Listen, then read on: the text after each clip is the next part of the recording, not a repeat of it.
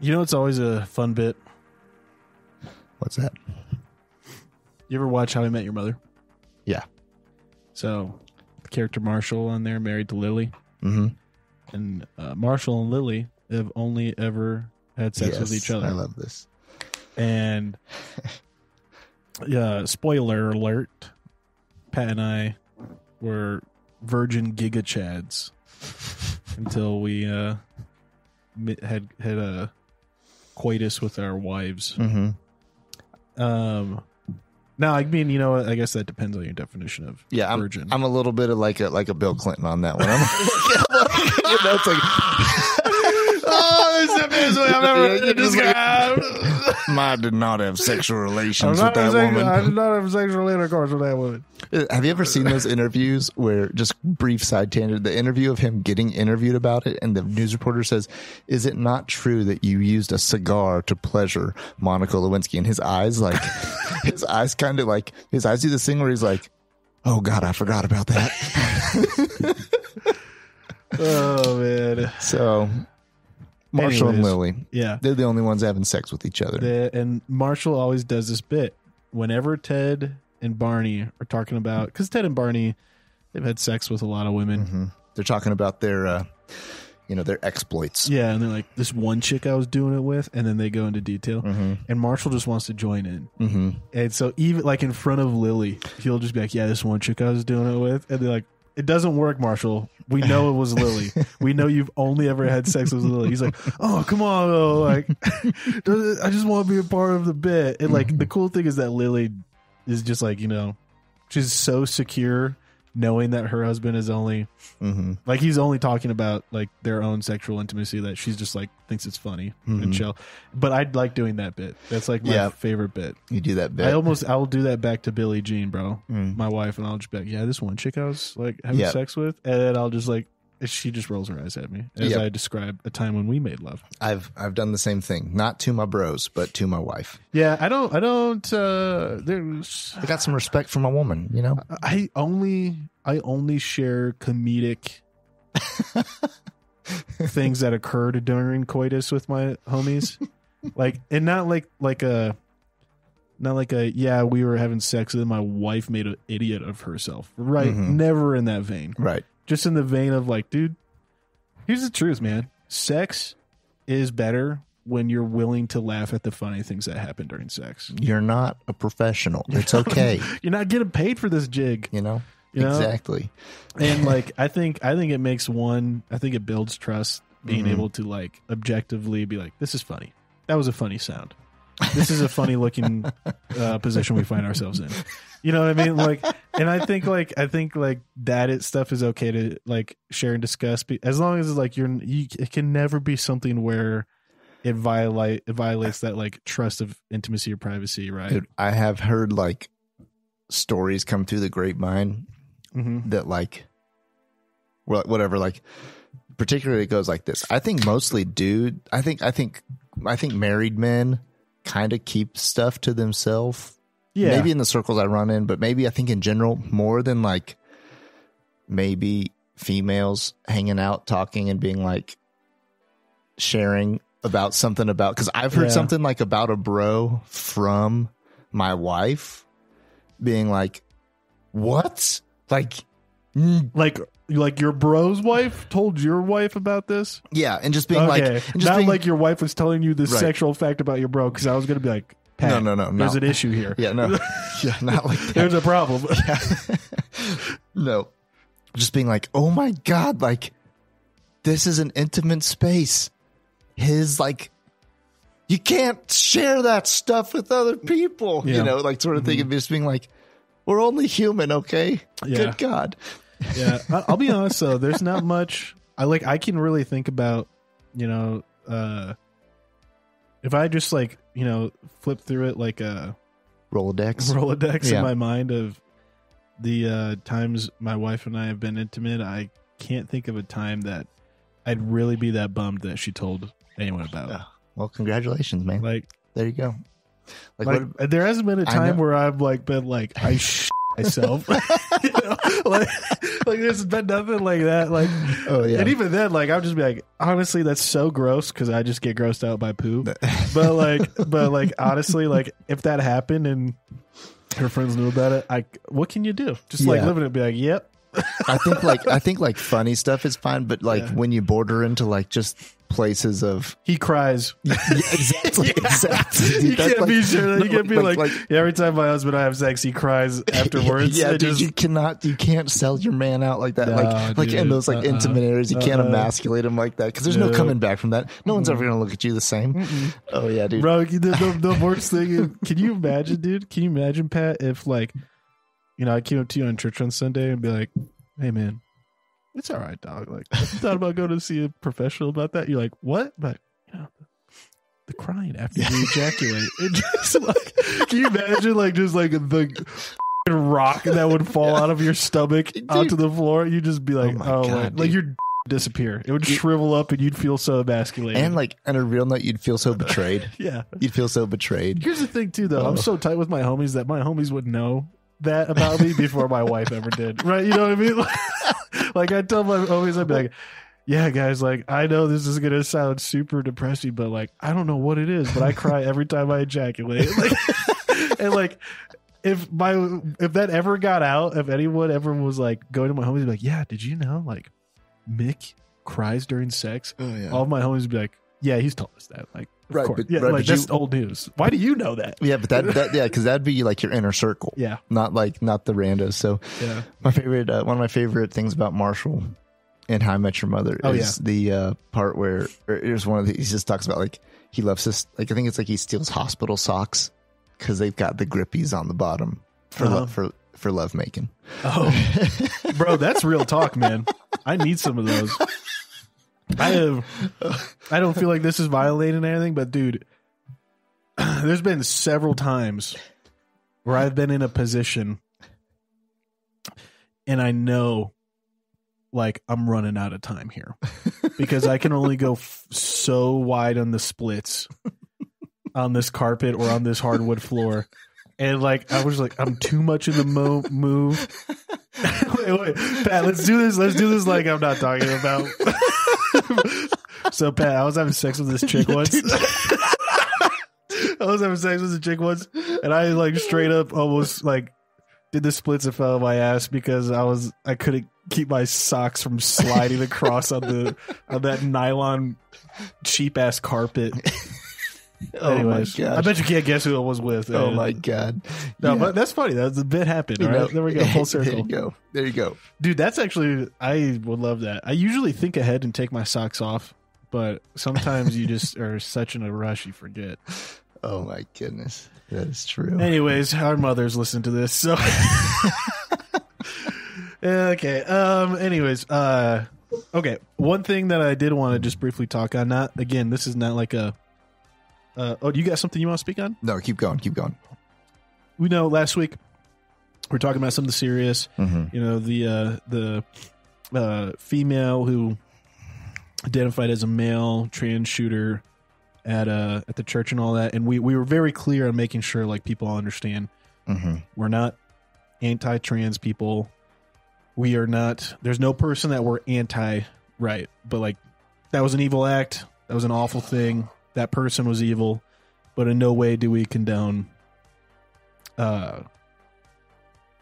evil. Like, in no way do we condone like being bigoted to trans people or anything like that.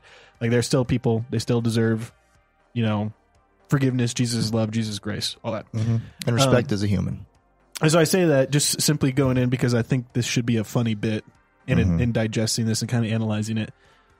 Dude, Dylan Mulvaney, I think, is a clout chaser. I don't think he's actually trans. I think I've seen enough people kind of doing videos about Dylan Mulvaney that it's just like he's just doing whatever he can do to get money on the internets. Bud Light, man. Bud Light partners with him.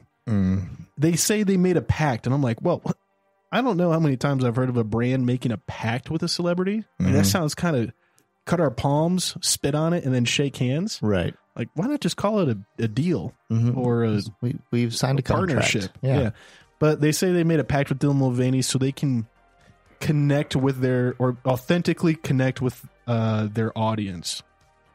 And I'm just like, Bud Light, who do you think is drinking Bud Light? Mm-hmm.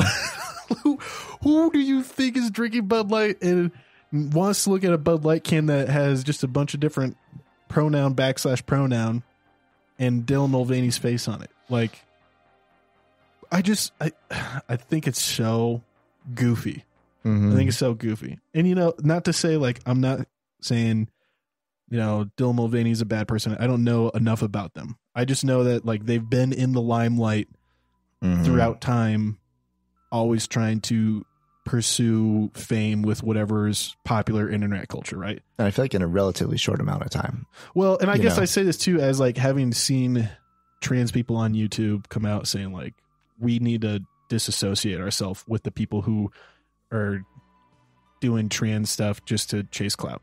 Right. And all that. And, like, you know, I really don't give two shits. Because he like definitely made like $0 from that deal with Bud Light, right? Like it was just out of the goodness of his heart. I think it was for the benefit of the trans community, honestly. Right. You know? Yeah. Like no money. I'm sorry if this offends anybody. I will put on a little bit of lip gloss and get on it. There's a lot of things I do to get on the cover of a Bud Light can for the whatever the number was. How many zeros were on the back of that thing? A lot. Oh yeah. And we're talking packed. We're talking 6 zeros. Oh yeah. Yeah, dude. If we're drawing blood and making a pact, I want 6 zeros. Yeah, dude. No kidding. For sure. And so, yeah, it's just, and here's the deal. I could see whoever this, like, I could see like some bored people being like, this is kind of like a good idea for stuff. And then I could see like a CEO being like, well, I do need another yacht. Like, you know, see, that's what I was thinking. I don't think it was like, I think it was a, you know, diversity in whatever project presented on a PowerPoint. Mm-hmm. And I think Bud Light's secretly probably tanking or something like that. And the board was like, well, this could be our like Hail Mary. Like, yeah. Well, I would say that they're actually ready just to like jump ship anyways. I think that they just can't tank in a sense. Like, like they could do whatever they can do whatever they want. And people are just going to still be like, maybe well, I'm still coming to pick up that 30 rack. Like, yes, they will. Like the same people who burn their Nikes will stop buying that and like switch over to Bush. But those are two different demographics. Those were already the Bush drinkers, you know, maybe. I don't know. I think the people who burn their Nikes don't drink Bud Light. I think they're Michelob Ultras. like guys who Dos Equis. Yeah. Like they drink expensive craft beer. Yeah. And so, but like, you know, that whatever the demographic is. I've never seen a guy drinking Bud Light wearing Air Jordans. That's my last point. Right. But, No, yeah. But I meant there was like people during like the kneeling and stuff that were like, you know, like I'm super patriotic, so I'm going to burn like anything that with a swoosh on my it. mowing shoes. Exactly. Yeah, exactly. That guy. It's like I've had these since like 1982 for mowing my lawn, and I don't even have a lawn. I just have a piece of AstroTurf outside my double wide. And a little kiddie pool that I rest my bunions in when it gets hot out. So I think that they won't lose any business from it. I think they're just like, you know what? It only buys us good faith too. Because if it's like, oh, everybody just thinks that we're just we're just for sporting events and for like, you know, people with guns, you know, now it's like, oh no, we're much wider than that. We not wider, you know, we can and it's like, it's just for money. Yeah. Because you know what? I would be tempted in that position to just say, yeah, I don't care. I'm sure it'll make me more money at the end of this quarter. Yeah. Yeah, no, exactly. I mean, it has nothing. I mean, let's be real. It has nothing to do with the trans community. It's about trying to hit a market that they feel like they're probably not tapping into. And I mean, that's everything too, though. Like, let's be real. Is Bud Light going to start selling Bud Light cans in the Middle East with Dylan Mulvaney on it? You better fucking believe they won't. Mm-hmm. There ain't no way they're going to do that shit. Look at every single one of these companies for Pride Month, and they change all their logos to rainbows. Mm-hmm. Look at their Chinese accounts. Look at their Middle Eastern accounts. Right. You can see it on LinkedIn. It's not hidden. Mm-hmm. I mean, it's fucking crazy, dude. You see them all turn to pride flags. Woohoo, we stand for the cause. And then you see nothing about any of that shit on their Arabic, their primary like Arabic language count. And like, I just remember seeing it for like Facebook on LinkedIn. Like I literally was like, I wonder if the Chinese like page for Facebook on LinkedIn has this. Oh, no. You know what I mean? It was just like, it's such like money grab, virtue signaling, and money grab, virtue signaling, and then covering your ass. Yeah. So you don't have to deal with, people coming after you. Yeah. And I don't know. I just thought it was fucking so out of touch. I'm trying to think of like other things that people did that was like marketing moves that companies did that just made you think like, who the do you think is buying your product?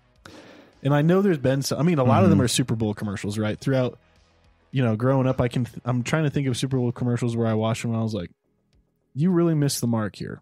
You have, I don't know what you're thinking the demographic is, but that's not it. Right. Like, I have no idea. Maybe even like one might be like the weird Lincoln commercials with Matthew McConaughey. No, dude, Matthew McConaughey drives Lincoln. Yeah, he does. But it was just so weird. I love those. I grew up on those commercials. I look forward to those every week. I think like I think GoDaddy.com knew exactly who their audience was. It was every Joe Schmo who just wanted to start a porn website in like mid 2000s, and they knew it because they were like, it was Danica Patrick, right? Like with maybe her, was it her or Danica Patrick? You mean the NASCAR racer? Yeah, she was a GoDaddy. Like wasn't? Oh, she did have the sponsor on her NASCAR at some point, right? Like but she wasn't like original GoDaddy girls, bro. Like the original GoDaddy existed for a long time before she came on the scene, right? But yeah, don't get me wrong, like. Do you remember how, I don't know if you remember this, but like my family, a lot of them watch NASCAR religiously every Sunday. And I just was like, this is the most boring thing. And I know that's killing some of my family members who listen to this, but it was, I never watched it really. I could watch maybe 2 laps and I was like, dude, I got to do something. That's one of those things. I could enjoy being there for a day. Dude, being there is hella fun. But not watching it. Yeah, I loved going to the races. I've been to a couple, but you can't catch me dead watching them. But anyways, I just remember how quickly the whole like female racer thing died. I didn't know a single person who watched NASCAR that had a problem with Danica Patrick being a NASCAR driver. It was purely just like news media, like trying to make it seem like there's people that had issue, because not a single member of my family was like, what the woman racing in the cars on the track? This is not a safe place for her. Everyone was like, she's pretty cute. All right, yeah, get in that car, girl. Go for it. Kick their ass. And like, I think, I just don't know a single guy who had beef with it. You know what I mean? Yep. And I think everybody liked her, generally speaking. And yeah, those certain commercials and things. It's funny whenever you watch a commercial come out that's just definitely it's just like a little fad that pushes something for a little bit. I think the king of the fad might be Taco Bell. Smoke break. Smoke break.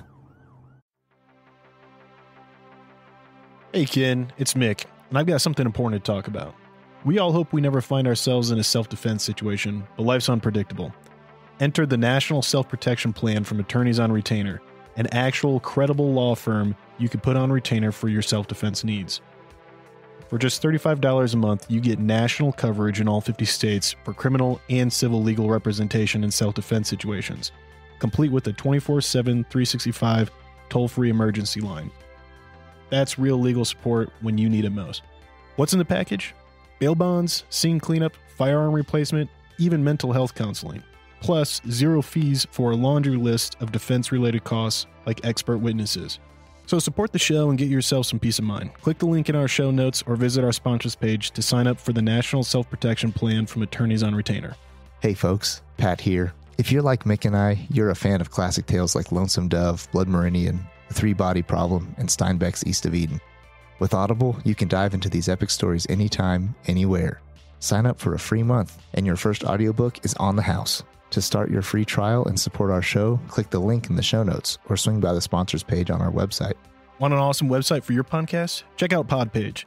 We use it for the Mick Pat show, and it's a game changer. Set it up in minutes, no coding needed. Support the show by using our link to get started. Your podcast deserves a home as great as ours. Podpage, the one-stop solution.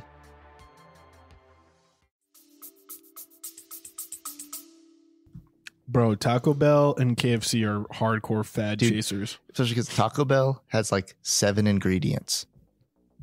They just keep sticking them together in different ways and then selling it to you. And I'm a sucker for it, dude. Like, I just had Taco Bell not too long ago. When they'll be like, you ever had a chalupa? You're like, yeah. Like, how about a chalupa inside of a fried chicken shell instead of a chalupa shell? And you're like, yeah, I'll eat that. Or like same thing where it's like, you've had cheese inside of a burrito for your whole life.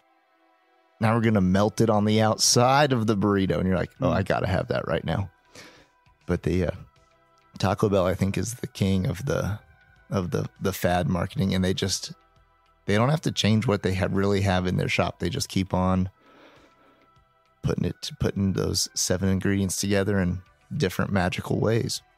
And it keeps bringing me in. With a slightly unique sauce each time. Yes.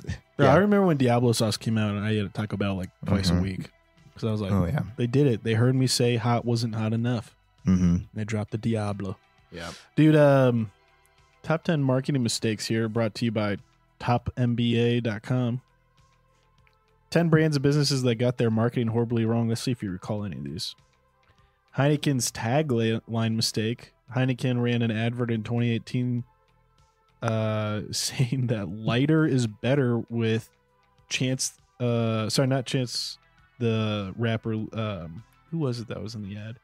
Oh, it was just there was 3 black people and there was a lighter skinned black woman. And he just ran the ad saying lighter is better.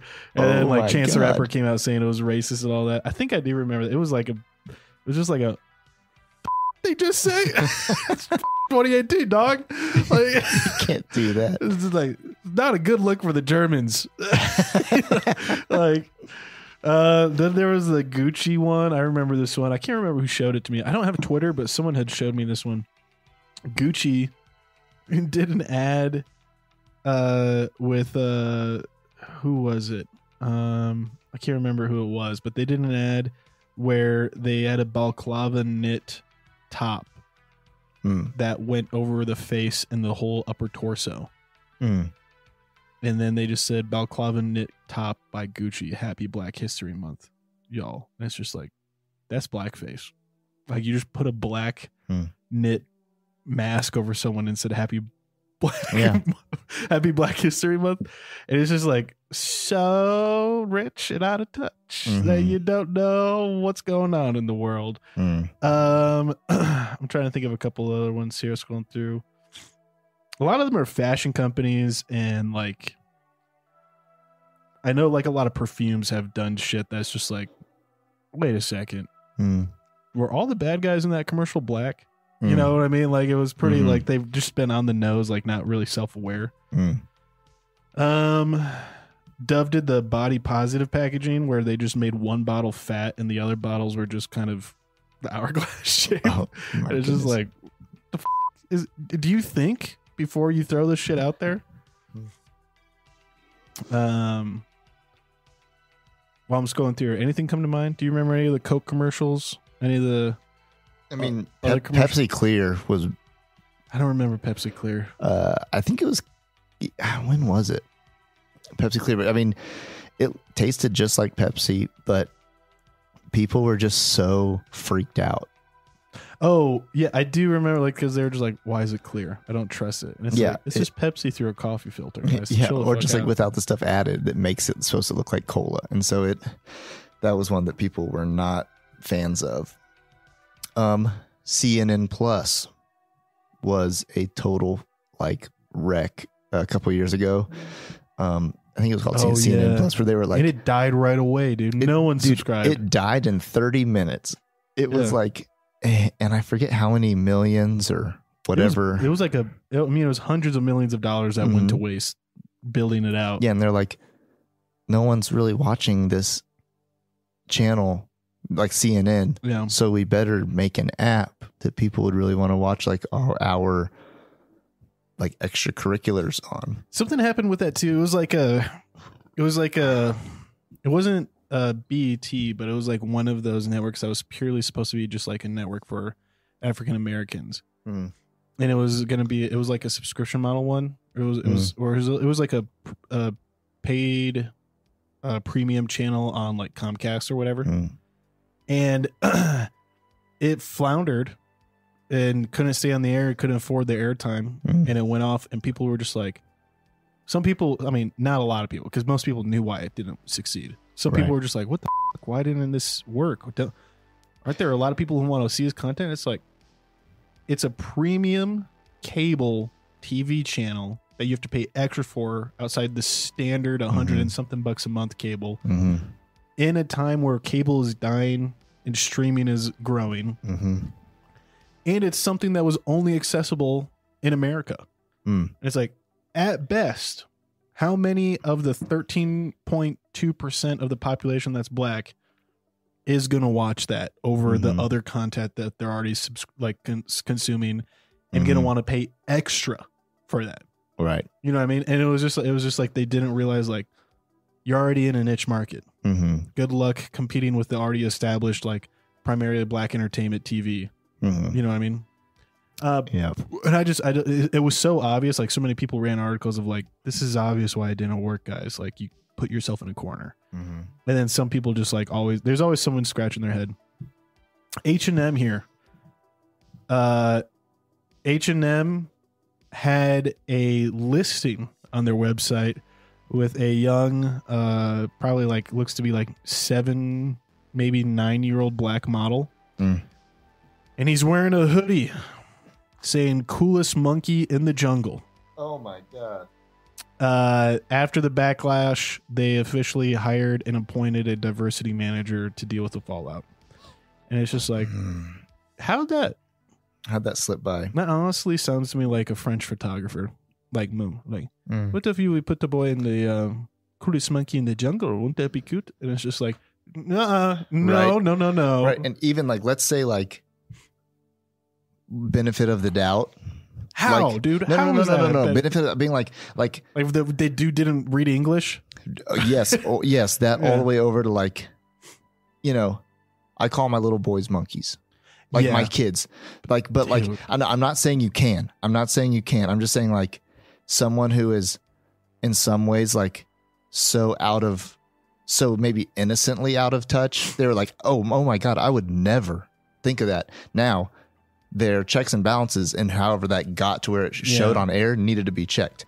But, you know, and I'm not saying it's like, obviously if it's a malintent, you can't do that. But then like, I just would hope that it was like innocently out of touch. But the amount of people who touched that had to have been like, you know what? We can't do that. Yeah. Because people are going to take it the wrong way. You know, actually, now that I think about it, I know H&M is technically like almost like entirely Chinese owned or something like that. Like H&M is, you know, it's all like super cheap sweatshop clothes. And I wouldn't be surprised if that was actually like a foreign language, not like understanding the context. Yeah. And that it got through, and then like someone on the more like on the American side saw it and was like, what the right. Right. Take this, destroy the website, take the website offline so we can like get this off, you know? Right. But because I mean, I know there's been things like too. I wish maybe I'll look that up.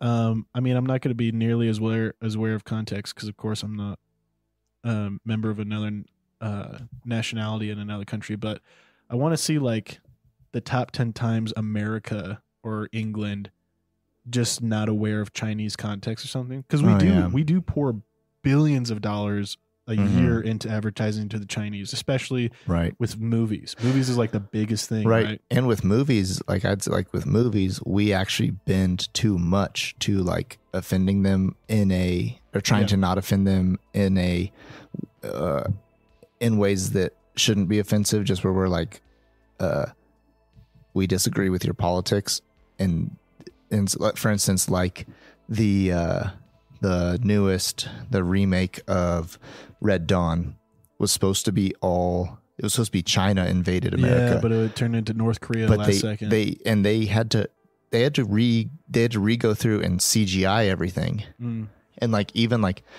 some of the dialogue in there is actually like Chinese and stuff, because I had a Korean buddy watching it with me, and he was like, these guys aren't even speaking Korean, like what's going on? Oh really? Yeah, they were speaking Chinese? They were speaking other stuff and like maybe different dialects and stuff, or whatever was maybe overdubbed or Chinese originally, but it was changed enough that it was Korean, so that we wouldn't offend China. Yeah, because it's such a huge market though. Right.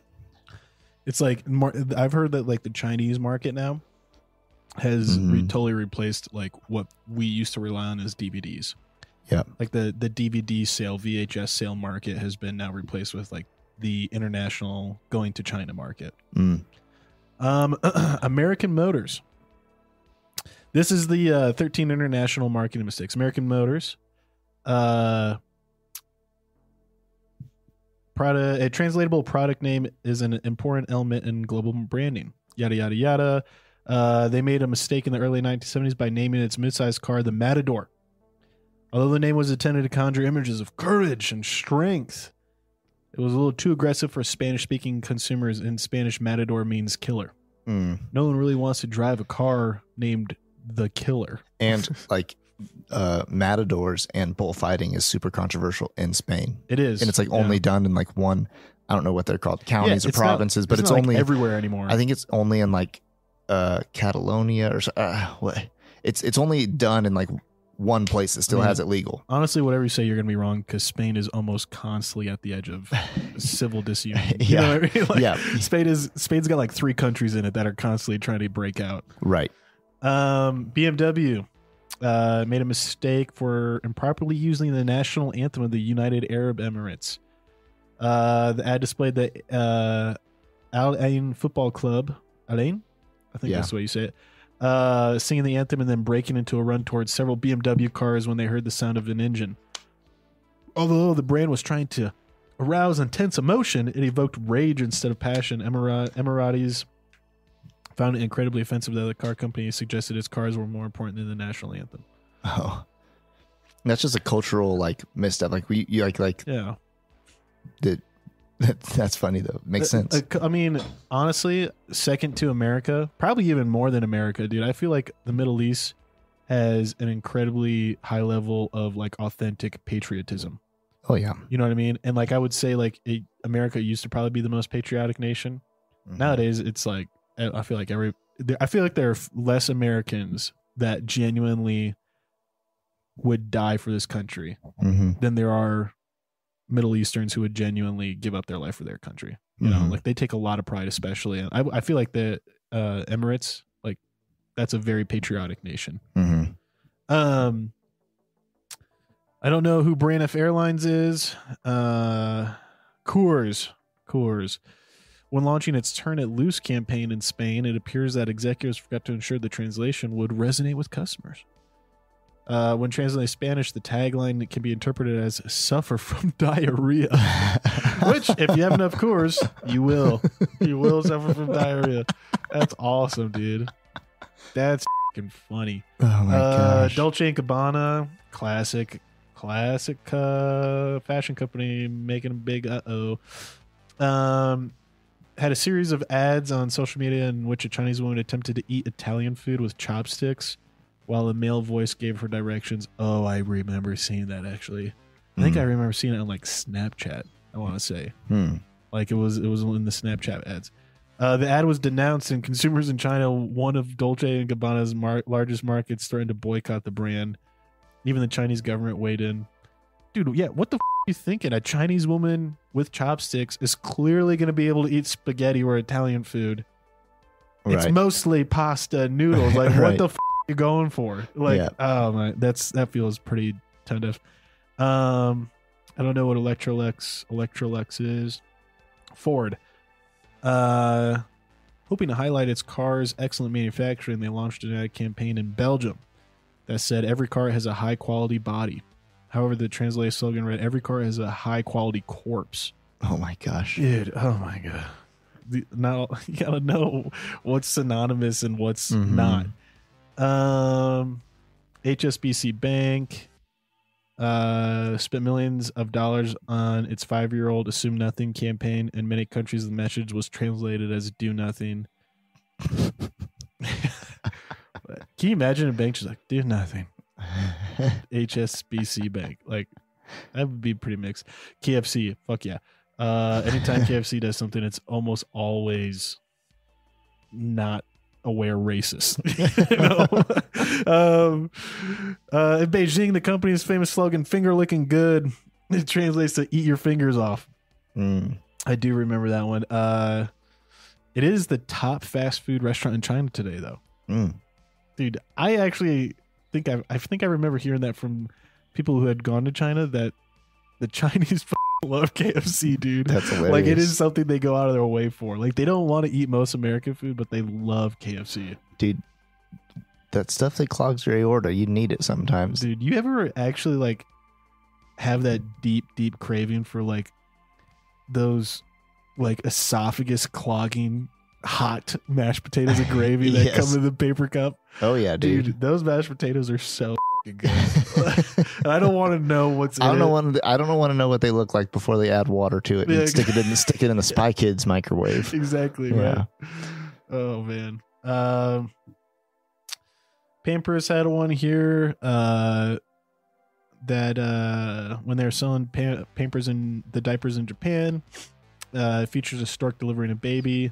The imagery works in the U.S., but it never caught on with Japanese parents. After some research, the company learned that customers were concerned and confused by the image of a stork on the package. The tale of a stork delivering a baby to its parents isn't part of Japanese folklore. So their stories involve giant floating peaches bringing babies to awaiting parents. I kind of get that. Anatomically accurate. Yeah, true. Wow, true. I've never really thought a stork looks like a vagina. This is true. Nike, they had a logo at the time in 1997 that resembled the Arabic word for Allah. So that was a big no-no. And then last one here, Mercedes-Benz. They decided to introduce cars to the Chinese market under the shortened name Benzi rather than Mercedes-Benz. However, the word means rush to die in Chinese. Dude, another one where it's just like the first thing you should do when you're like making an automobile marketing ad is like, is there anything in here that illustrates that our cars will kill you? Right. Or like everybody should have learned from the Nova. What about the Nova? The Chevy Nova killed it here. In America. It was sexy. They are sexy, dude. They are sexy. I would love to have a Nova. They did horrible south of the border. Nova means no go. Oh. So like they try to sell a car that like straight up no go. And so the car marketer should have caught on to that and been hiring like multiple linguists to cross-check each other on those things. Oh man, that's always funny stuff. I always enjoy kind of hearing about that stuff. Companies are made up of people too. This is true. And I always wonder, sometimes the people who find themselves running them may have kind of just found themselves there. Dude, Peter Principle, bro. You know the Peter Principle? The Peter Principle is this philosophy that whatever you are good at, you will actually be promoted out of. And you will continue to be promoted up until the point of incompetency. And essentially everyone reaches, like the farthest they go in life is until they reach the level of incompetency and they can't go any further. And when you see, I feel like a lot of people who are on the boards of businesses, you're just like, how the did you get here? Like high government level stuff, high business level stuff. Yep.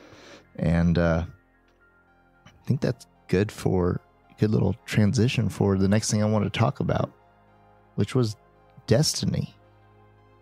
And how do you end up there? I thought you meant like the social media persona. Total no. But there's a little story I was going to read Please read it. All right. The speaker, the narrator, is Death. So there was a merchant in Baghdad who sent his servant to market to buy provisions. And in a little while the servant came back, white and trembling, he said, "Master, just now when I was in the marketplace, I was jostled by a woman in the crowd, and when I turned, I saw it was Death that jostled me. She looked at me and made a threatening gesture. Now lend me your horse, and I will ride away from the city and avoid my fate. I will go to Samara, and there Death will not find me." The merchant lent him his horse, and the servant mounted it, and he dug his spurs into its flanks, and as fast as the horse could gallop, he went.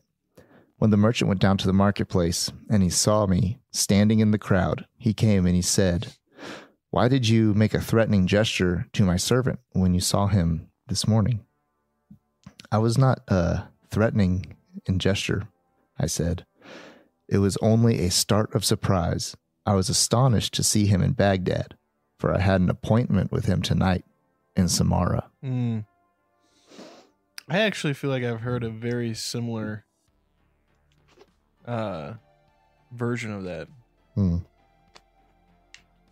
Tell me, Pat, why'd you want to share that about Destiny? I think it's a story that can we avoid our fate?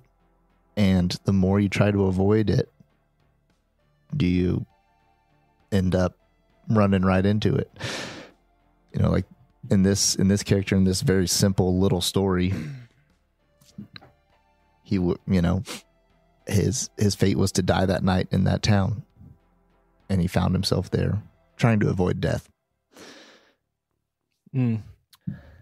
Yeah, it's kind of like grandfather paradox.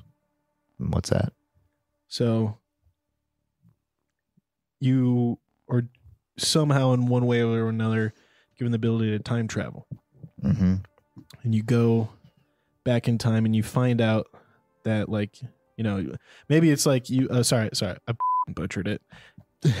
You find out you have the ability to time travel. And you're like, you know, what would be great is if I went back in time to save my grandfather from dying. Because, you know, your grandmother has told you stories about how great your grandfather was and all that. And so you go back in time to try to save him from dying so you can know him and get to know him and grow up with him. And inadvertently, your choices are what lead to his death. And then you have sex with your grandma, and then you are like, you are the reason you exist now. Oh my goodness. That is. And it's absolutely perfected in an episode of Futurama. Really? Yeah. Fry literally goes back in time, tries to save his grandfather, kills him. His grandmother thinks he looks so much like her dead fiance, and then he ends up being his own grandfather.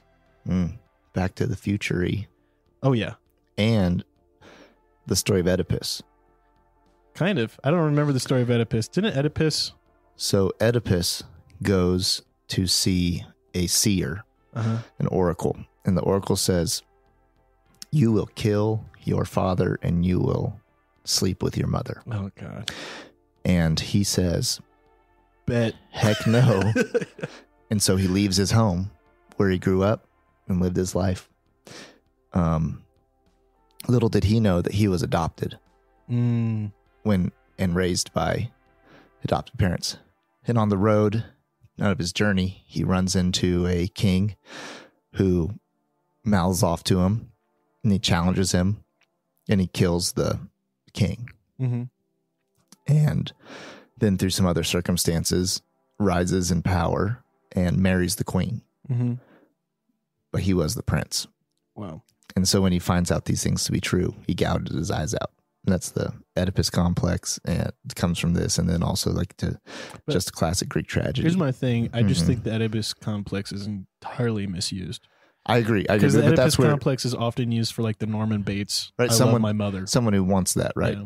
And so it's the Oedipus complex it's separate in its own thing, but that's where it comes from, that story. Yeah. Interesting. I feel like the Oedipus complex makes more sense in the context of, I hate my mother, so I'm going to try to like get away from her, and you end up just married to a woman who's just as mean and naggy and maybe as abusive as your mother was. You know, or something like that. Like, I feel like that would make more sense than like how it's often referred to. Right. Anyways, Destiny. Here's my thing. It when you talk about this, it really boils down to you're either a believer in free will or not. Right. You're either a believer in that everything is chaos and every choice creates a branching, a branch from a different choice, and that there could have been multiple streams always forking and branching off, or there's just one river, dude. There's just one river that you were always destined to flow down.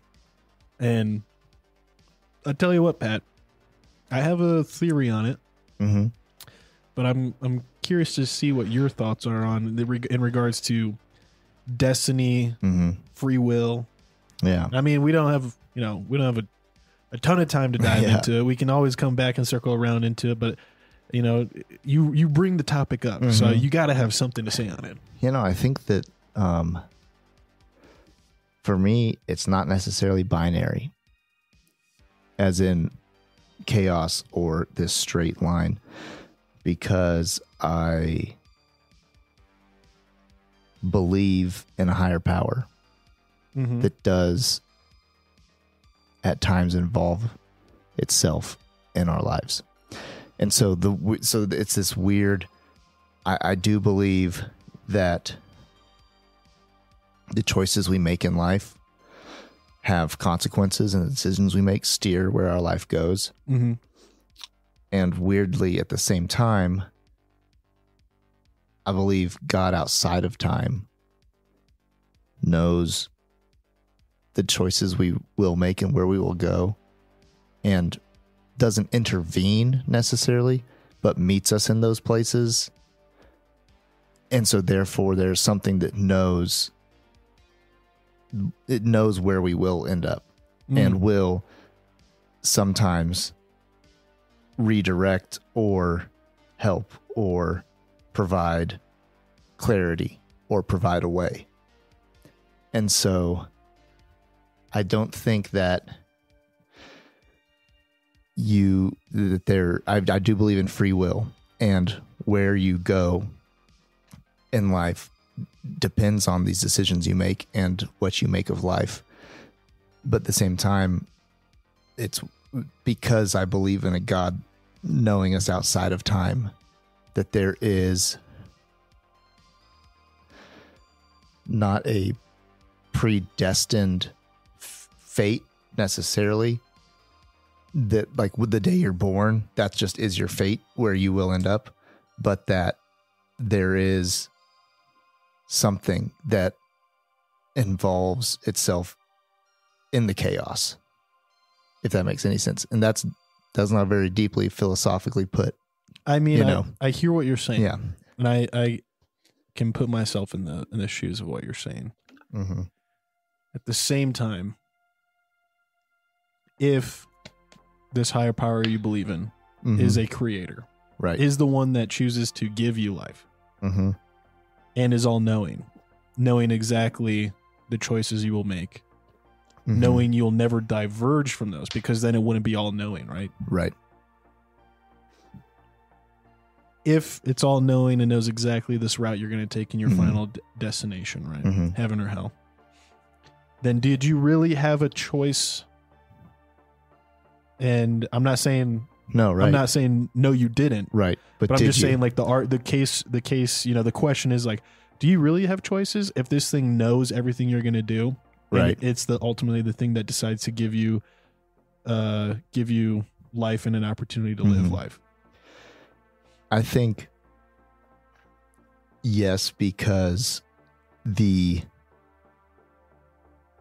not controlling. He doesn't control where you go. So just because it knows right. what you will do doesn't mean that it controls what you do. Right. Perhaps it only controls whether you do. Right. Like, whether you have the opportunity to do. Right.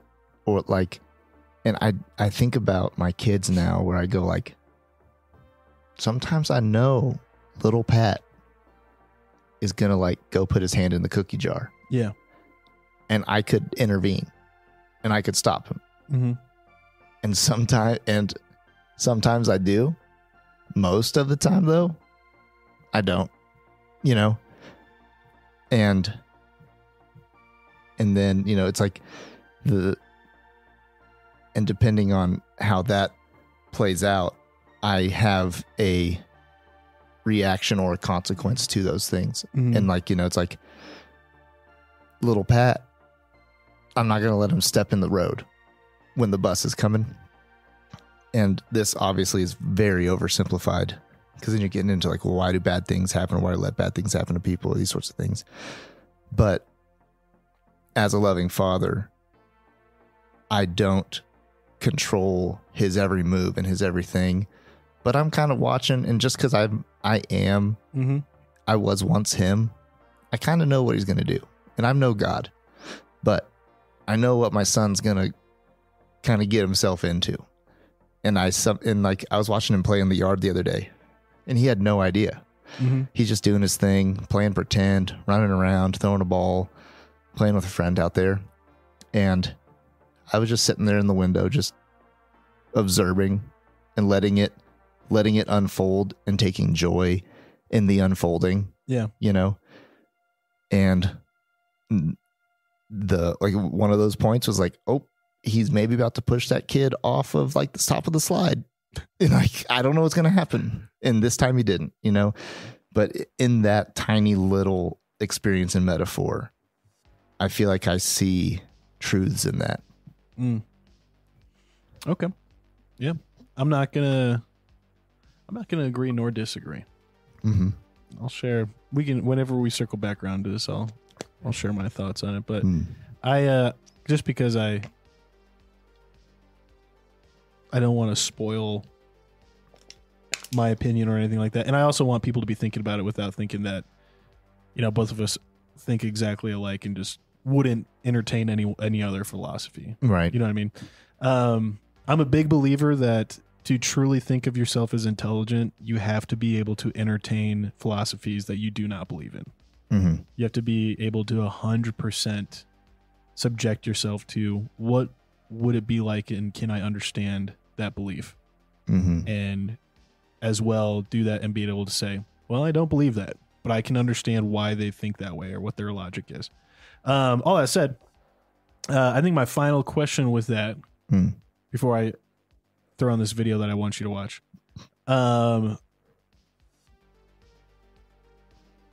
when it comes to then this being that gives us free will, in your opinion, and doesn't interject itself, what do you think about the concept of God and God's will? Do you think God intercedes as we go about?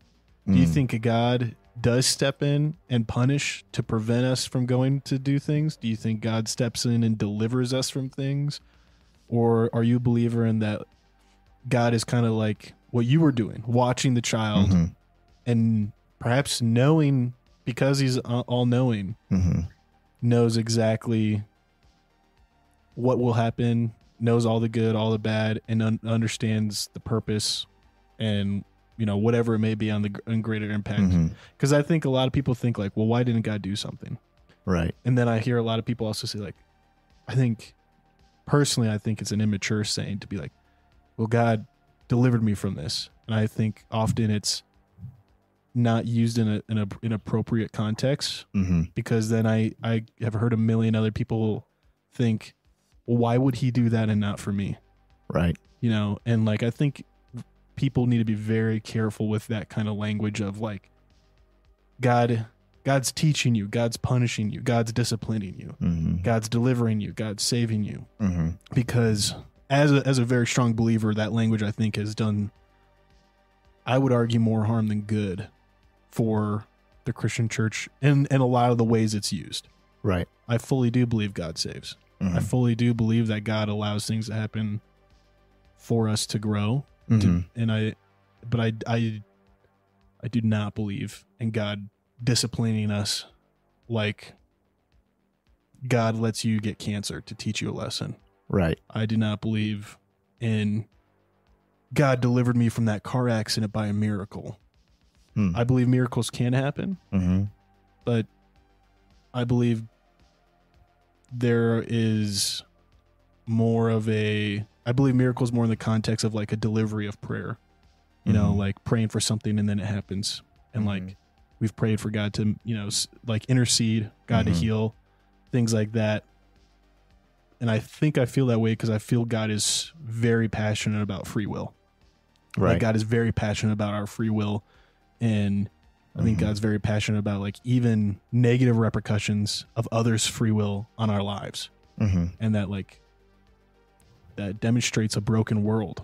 That demonstrates the need for forgiveness, the need for healing, the need for kindness, love, mercy, grace. So anyways, I kind of just shared what my thoughts were, but like that's like my always like antagonistic questions to people when they say when we talk about fate or destiny is like, do you really believe that? Then, you know, right? The couple things, and the cheapest or like simplest answer is like yes. So like you said, like is God this way or that way? Yeah, it's like yes. Okay, you know, one person explained to me this way would be like, in some sense of God's will. Like a bottle of Doritos that I'm holding, our existence is in this bottle. God's will is this glass bottle, and what goes on in there is within his will.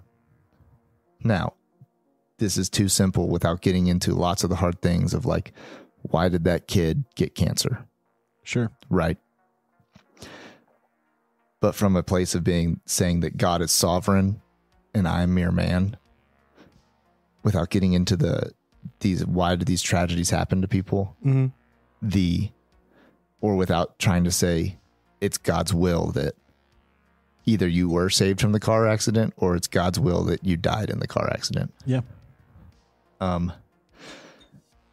The one person explained to me this way once, not necessarily that I believe it, one way to consider it is that we are within God's will, and we're just in the bottle. And this is just going on inside there. And that's a very simple way to just like, I think, understand it positively when you're like, man, I just don't know if I should like take this job or not. It's like, well, like you're in like God's will for your life. Like, don't worry about it. Like you're in the bottle. And so it's like, it breaks down very quickly. I was going to say, it breaks down very quickly. I'm already struggling here to really understand, like, where does cancer fit in the bottle? Where does a pedophile not dying in the car accident, but a mother of 4 does? Right. You know what I mean? And the cop-out answer in that is like I was saying, just like to be like, there's a sovereign God and I'm not it. Yeah. You know, and like, and so like, that's where it's kind of where lots of conversations break down to around like, well, I just have faith in it. Sure. You know, or whatever. So, but that's one way to think about it. And then also I do think about a story in the gospel where Jesus has been asked to come to where someone's daughter is dying. And on his way there, 2 miracles do happen in this story. And in one, on its way there, a woman touches his cloak and he feels power go out of him. And he says, who touched me? You know, and that it was her faith and his compassion in that moment that if she just touched him, she was healed. And he wasn't seeking her out. And then by the time he gets to this girl, she'd already died. And he raises her from the dead. And I think he raised her from the dead because the Father demonstrates absolute faith. Right. In him. That's correct. Yeah. And so like this, in one person in this story was like coming after him, and the other person was awaiting him, and he was headed to him. And so it's like, was it God's will that that woman be healed of her bleeding? You know, and did she have free will to go do that and let that happen? Did he know it was going to happen? Or did she seek that out and take it? Yeah. And in the same sense of that other person who was lying dead on a slab. There was intervention there. And so it's like, that's where my answer is like, yes, the both and starts to come and starts to unfold in that. And I get that. And I think that is a better example than the Doritos bottle. I'm gonna be honest. I think that one touches on both concepts of a pursuit of free will and an awaiting of intervention. Both, I would argue, are at their core God being all-knowing and still allowing free will to operate. All that said, though, great topic that deserves far more time. Yeah, like a whole college semester and then a lifelong pursuit. Yeah, I mean, I'm very passionate about it because I know that was like a big part of my journey from atheist to believer was coming to believe in, like coming to accept and understand what I believe as a non-compromising view of free will. Why do evil things happen and God doesn't intervene? And that's just like what I think I'm not saying that's what it is. Right. I'm saying that's just the question. That's the thing that you have to tackle. The hurdle as a believer or as a non-believer that is asked is, why does God allow people to make choices that have awful devastation? Or why does God allow things that have no culprit, like natural disasters, to wipe out 100,000 people? Right. You know what I mean? Like stuff like that. And so all that said, conversation that deserves more time, but a video that I've always loved from my early college days that I love sitting down because it's so early. Well, not early, but like early 2010s, I would say. Animation, YouTube animation. And it's before YouTube became like a cult hit platform for, this was when it's like Trogdor era. No, not Trogdor. That was like that was like iPod video. That's true. It was like pre-YouTube. This was like when Vsauce was just taking off. Okay. But it's a video here, and I'll pause our White Bat audio. That's right, folks. White Bat audio made by Carl Casey is the music that we jam to. Check him out. He's incredibly talented. You've probably heard a lot of his stuff elsewhere on YouTube. This video is made by Dark Matter 2525. It's called "This Video is a Universe," and it requires a level of being self-aware while watching it that you may ask the same questions these characters ask in the video, but right now you are taking the position of a creator. Okay. And so the title is "Click Here to Begin the Universe."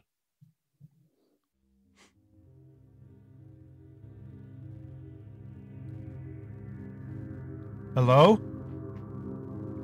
How did I get here? Hello?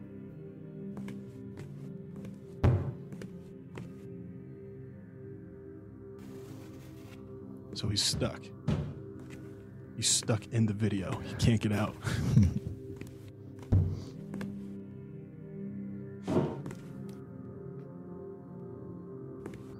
Who are you? I don't know. I just got here. Me too. What is this place?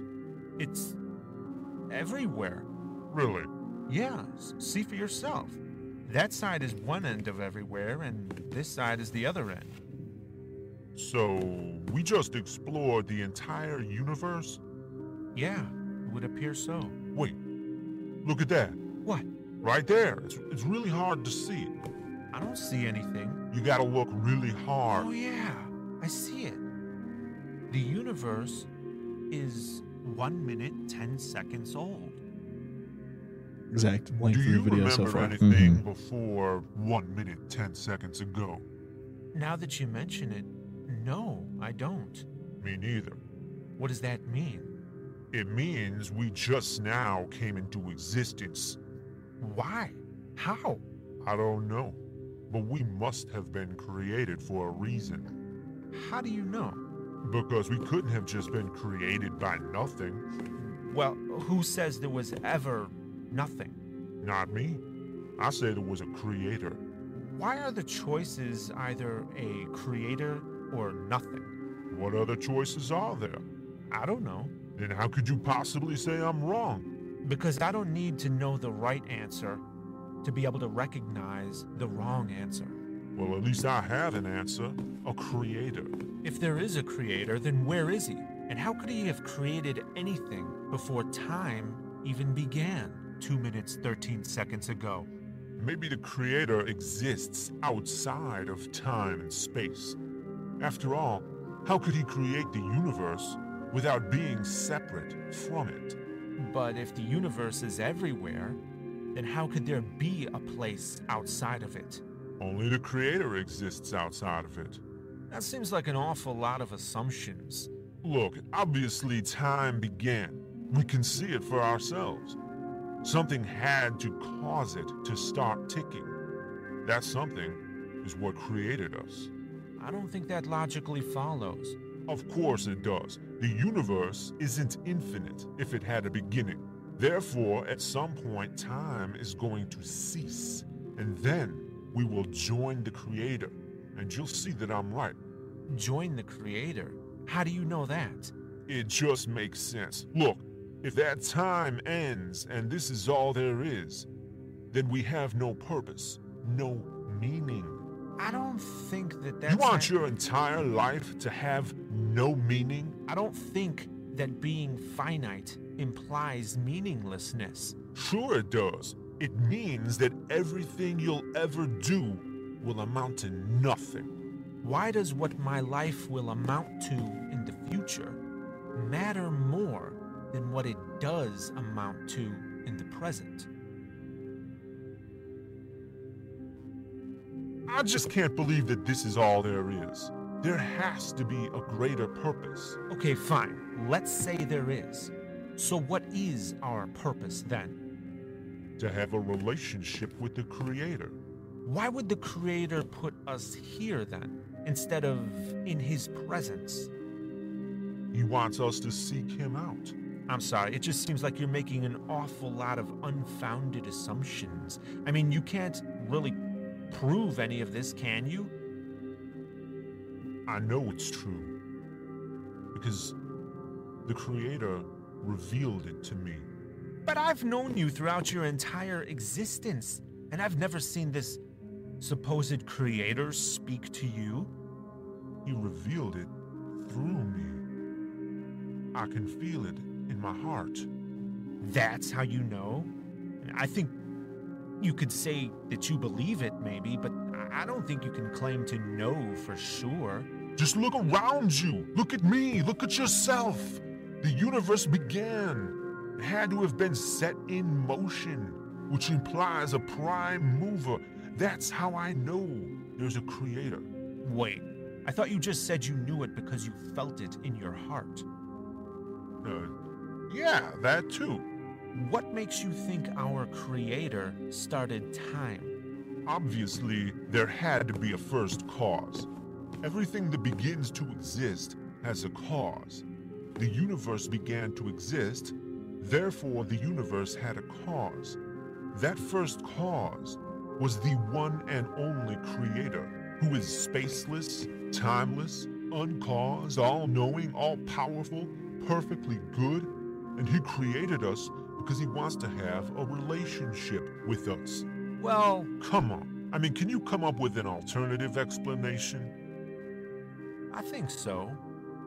What if, hear me out, what if there's much more than what we've observed here, and we're just being sort of arrogant in assuming that this is all there is? What if this isn't all there is? What if there are other people out there, beyond this finite universe, and they live in sort of a multiverse that already existed, and it was one of those people who started time for us? Being created doesn't necessarily mean that we were created for the Creator, nor does it imply that our Creator was the prime mover. Perhaps he came into existence through a natural process. Maybe he created us with a program that was written by other creators. using a machine on a network, requiring all kinds of utilities and infrastructure, which means our very existence might rely on what countless creators have done. Maybe we were created for other people to start our timeline and then watch us go through our entire existence for their amusement or enlightenment or whatever. Maybe they could even pause time or make time jump forward or backward at their whim. Perhaps we've already had this conversation and it's being replayed. Perhaps our choices are merely an illusion, and everything we do has been predetermined to happen a certain way. What if this is the only possible way we could be? Maybe there's even thousands of copies of this exact same universe, with us in it, all being played out in the exact same way, and we'll both be oblivious as we just go through this same conversation over and over again as different people watch us from within their own timeline. And that will be the sum total of our existence.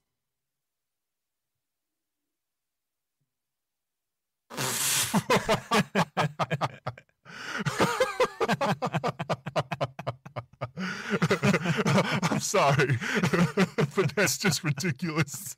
Yeah, I guess. Talk about assumptions. Yeah.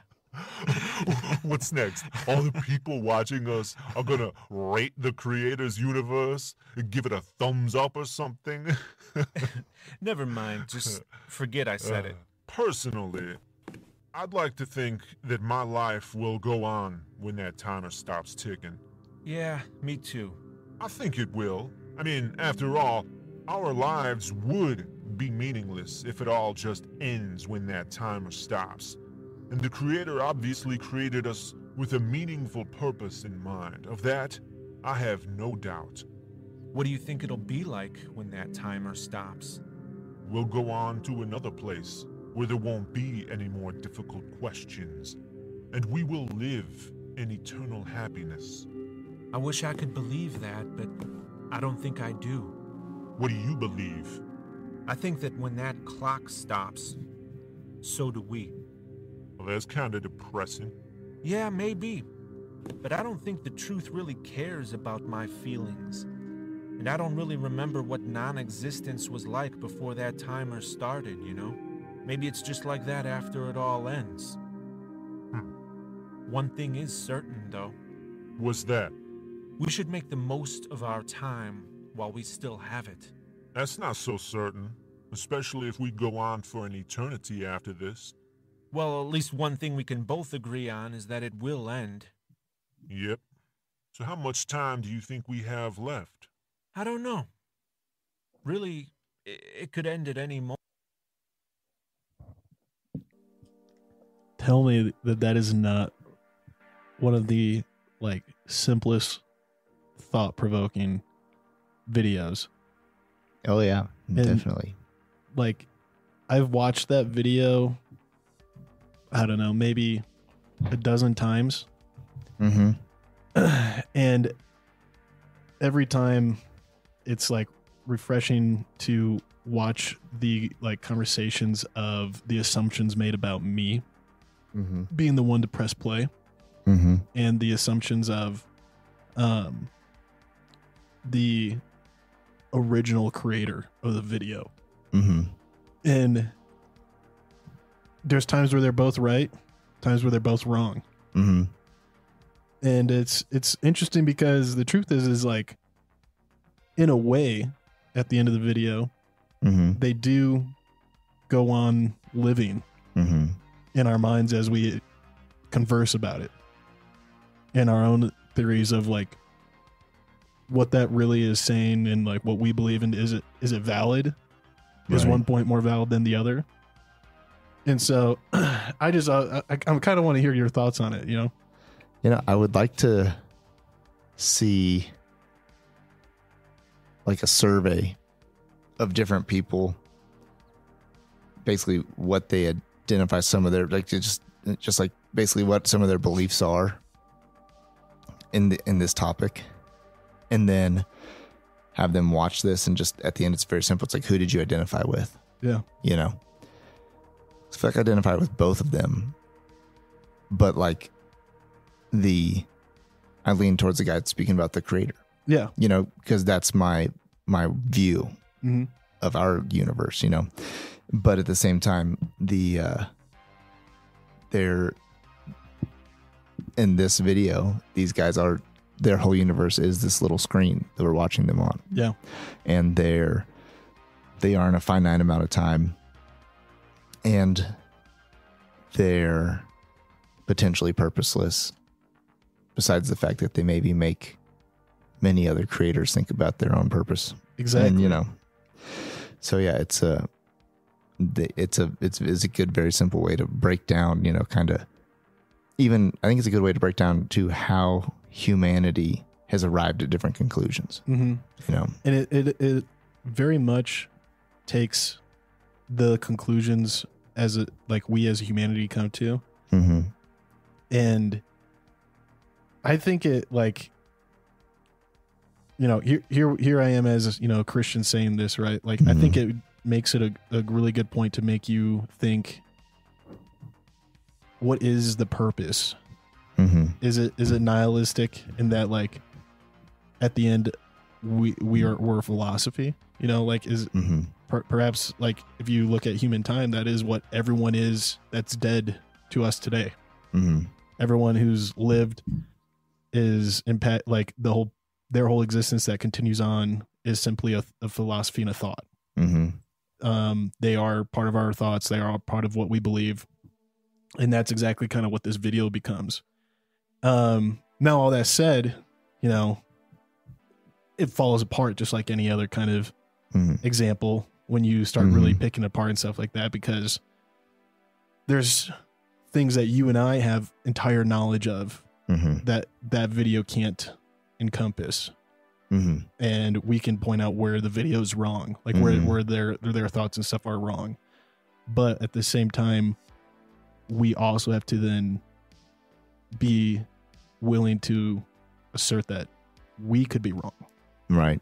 You know, we have to accept that we could be wrong about the assumptions we have. And I think, I mean, I've had that video create some of the best conversations I've ever had with people who were non-believers, non-Christians, and like really going into the philosophy of it, because at the end of the day, I think I agree with you. I think the guy who believes in a benevolent, not necessarily benevolent, but in a creator that has good intentions is more true. Like, that video was created with the good intentions of fostering healthy conversation and for the characters to live on in your mind to help you break down and analyze these thoughts. Right. And so I think that part is a little bit more real and valid. One thing that's interesting too would be, like, maybe one of the biggest takeaways, immediate takeaways from that video would be, you know, the guy who believes in a creator and believes that eventually, if you go on forever and you'll just be in eternal happiness, then I think that if you only latch onto that, you can actually find yourself in a sense of purposelessness more, because of what the other guy said was, I think that maybe what we do here in the present is most important. And so I think it's easy for Christians to remove themselves from the importance of the now. Yeah. Even like, you know, a very simple one or common one would be, like, if you want to try to talk about, like, climate change, sure, with a Christian, you might typically get a response of, like, well, it's all ending anyways, so what should we do about it? Sure. You know, just stop it, you know, type of thing. Where there is then the argument of, like, here and now good stewardship. Right. And so you have to strike a balance. I think full life is found in there, and, like, your purpose is in the now, but your hope is in, like, the forever. Yeah. You know, and so but people can very easily just, you know, especially believers, can get into this actually a place of apathy and not, you know, feeling like anything they do may necessarily will matter. Yeah. I agree. Anyways, fun video. Check it out. Watch it for yourself. Have conversations about it with people. I've always found it as a good video for. What's the title of it again for people? This video is a universe by Dark Matter 2525. And I gotta just say, I just appreciate the creator of that video and the thoughtfulness to not ever have it break down into like in the form of an insult. Right. It never divulges down into like them insulting one another. It's just a conversation. Pretty non-biased in there. Yeah. So anyways, that philosophical podcast from I mean, we talked about a lot of things, but at the end there's some pretty fun things to hopefully leave people thinking on. Oh yeah, for sure. Yeah, I think that if anything, you matter. You just might have an eternal soul, but you have purpose now. Yep. And if you ever have the chance, take those socks with the grippy bottoms on them from the hospital if you're ever in there, because you never know when you're going to need them. You never know when you're going to need those socks, man. Yeah. So, yeah, we appreciate you guys tuning in. It's been a fun night hanging out, and give us a review if you would like. And till next time, Ken. Till next time.